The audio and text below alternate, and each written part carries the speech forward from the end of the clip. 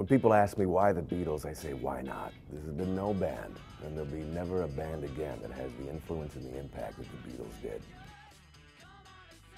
On a weekly basis, we'll cover the Beatles, a lot of Beatles songs, and certainly we'll dip into each of the four members' solo catalogs. And not only that, we'll go to bands that were influenced heavily by the Beatles and play cover tunes, people doing Beatles classics. I quickly go to the White Album, not only because it's 4 sides instead of just 2, but because the Beatles wrote so much of that album in India. And it's such a diverse and varied record that I can't help but love it the most. On the other hand, you know, Abbey Road, Let It Be, Revolver, Rubber Soul, they're all incredible. On any given day, I'll probably pick a different one. The quintessential question, John or Paul? As you might have guessed through my shows, it's John Lennon all the way.